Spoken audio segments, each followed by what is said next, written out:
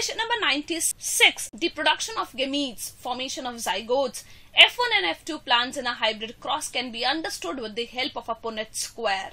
This person who developed this method was a German mathematician, is known as father of genetics. No.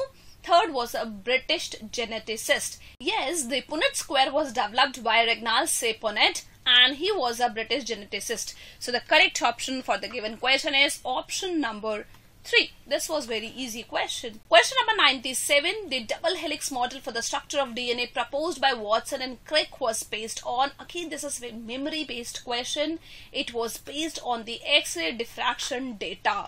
So the correct option for the given question is option number 3. Let's move to the next question. Question number 98 says that in a nucleotide, a phosphate group is linked to dash of a nucleoside through dash. So you have to select the correct option to fill in the blanks 1 and 2. It is mentioned over here that in a nucleotide, in a single nucleotide, a phosphate group is linked to dash of a nucleoside through dash. So if you can see here in the picture which is given over here, you can see here this is the base and this is the sugar and this is the phosphate. How can you differentiate between a nucleoside and a nucleotide? In a nucleoside, there is a base and a sugar. When this nucleoside is attached to a phosphate group, it becomes the nucleotide. In this particular question, we are asking about this nucleotide. So when this nucleoside is attached to a phosphate group with the help of this linkage which is called 5' OH, and this 5' is the 5th carbon of the sugar.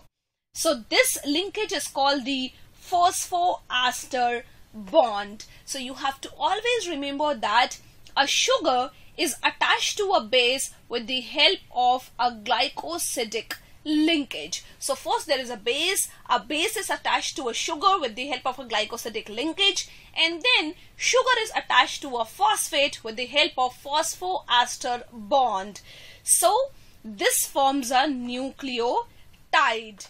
When this phosphate is again attached to the next sugar, it is called the phosphodiester bond. But here in this question we are asking about a single nucleotide. So in a single nucleotide, our phosphate group is linked to 5th carbon of the sugar of a nucleoside through phosphoester bond. So the correct option for the given question should be option number 2. Let's move to the next question. Question number 99. 2 pea plants were crossed together. The plants obtained in F1 generation by this cross were both types, tall and dwarf. The genotypes of parents may be represented as. See, in this question you can see this 2 pea plants were crossed together and the offsprings are both types, tall and the dwarf. It means the genotype of tall can be capital T or the capital T small t. As you know, tall is dominant over the dwarf. But the genotype of the dwarf should be small t. And how can you get this small t?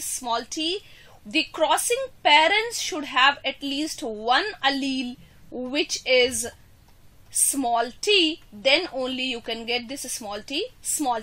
If both the parents don't have small t, you cannot get small t. So both of the parents should have at least one allele which is small t. Then only you can get small t in the offsprings. So this option is ruled out, as here you cannot get small t in the next generation.